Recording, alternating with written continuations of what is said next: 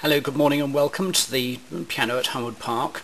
I was tuning the instrument yesterday and I found that I was able to do a demonstration which shows how the unequal temperament actually has an effect on the resonance of the piano.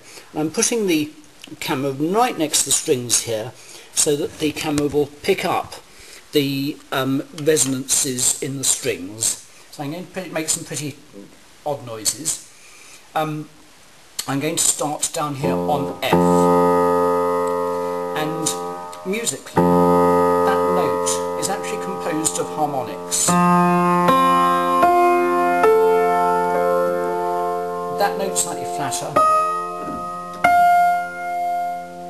Now this actually is the harmonic series, and brass players are very used to this, with no vowels played on a French horn.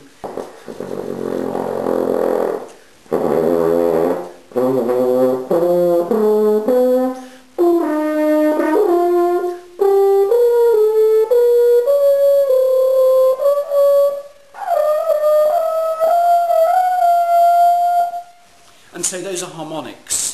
And that's getting the air in this pipe to vibrate in different numbers of ways, and strings do the same thing. So back at the piano, there's F, and I'm going to play that note silently. So I'm going to lift the damper on that silently, and I'm going to play the harmonics.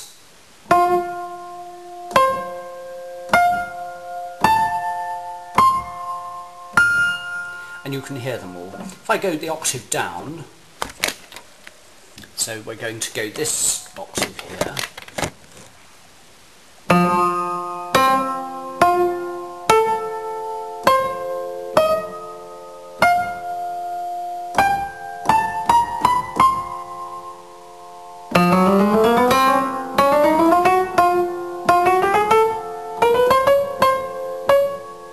now that doesn't ring because those are not on the harmonic series, but that one does.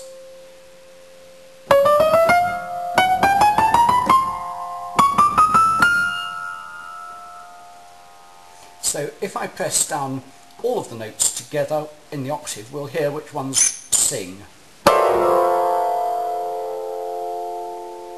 I'm going to do that for the next note, which is F sharp. Now this one, in an unequal temperament, these notes are not so much on the harmonic series, so they don't ring, so the instrument doesn't resonate to the same extent.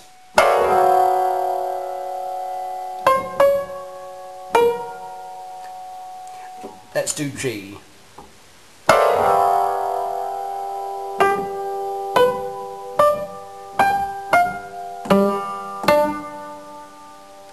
Let's do A flat, now that won't resonate so much here.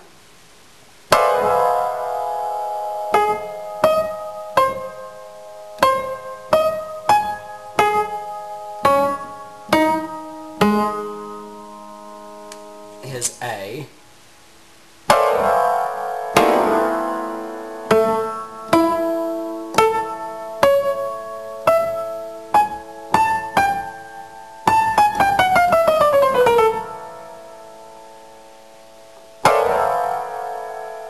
B flat,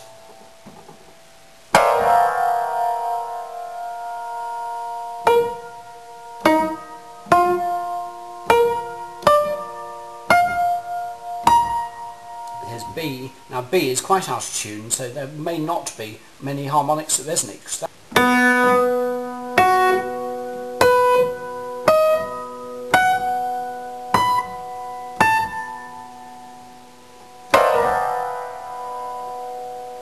So here, the fifths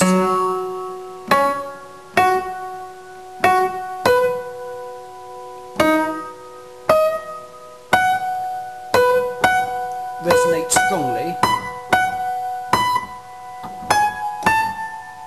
but that being the third and being a wide third,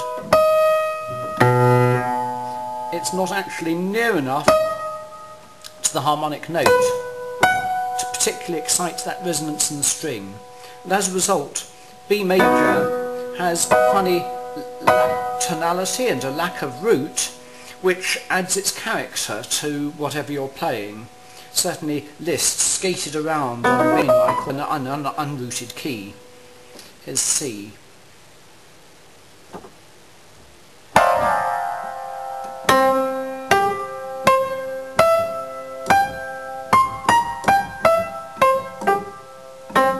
And you can hear the difference between and on the B.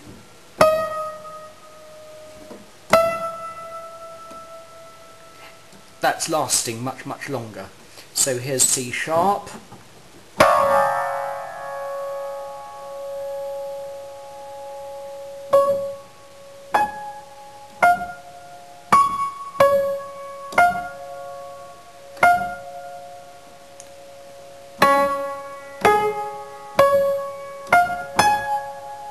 And again, that is singing much more than that. Here's D.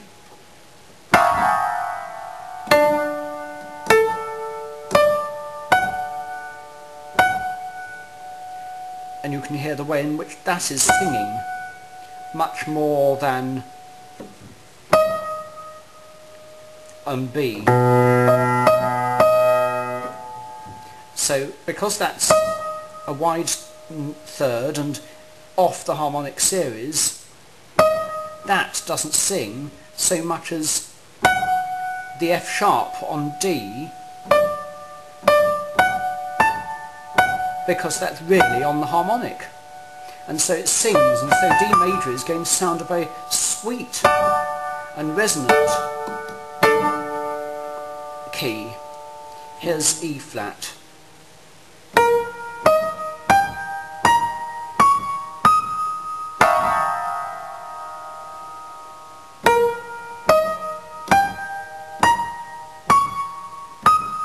Here's E.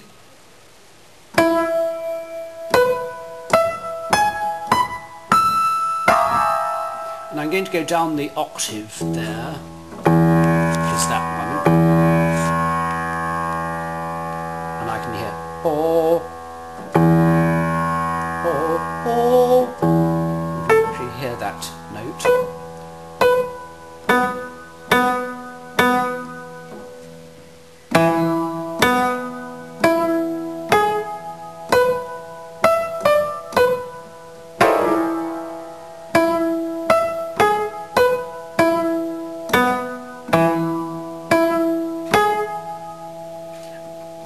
That doesn't sing so much as that carries on for a long time because it's exactly in tune. Whereas this is slightly sharp, so it doesn't carry on for so long. So that's dead, almost like a xylophone or a marimba or something. But this one on D sings for a long time. So then we come back to F, and in contrast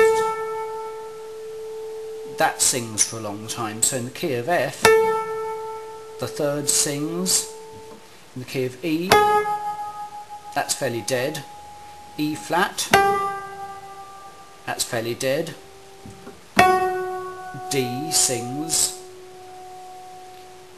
D flat, fairly dead. C rings beautifully. B fairly dead, nothing there, no resonance. B flat,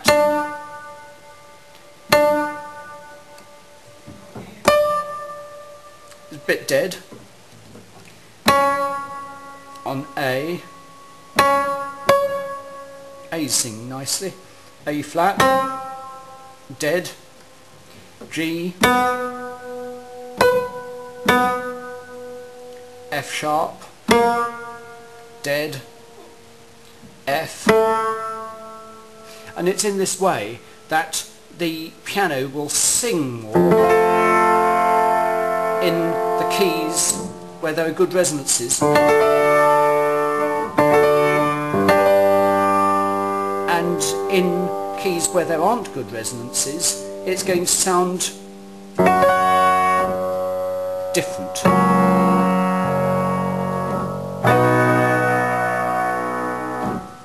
Composers relied on those differences.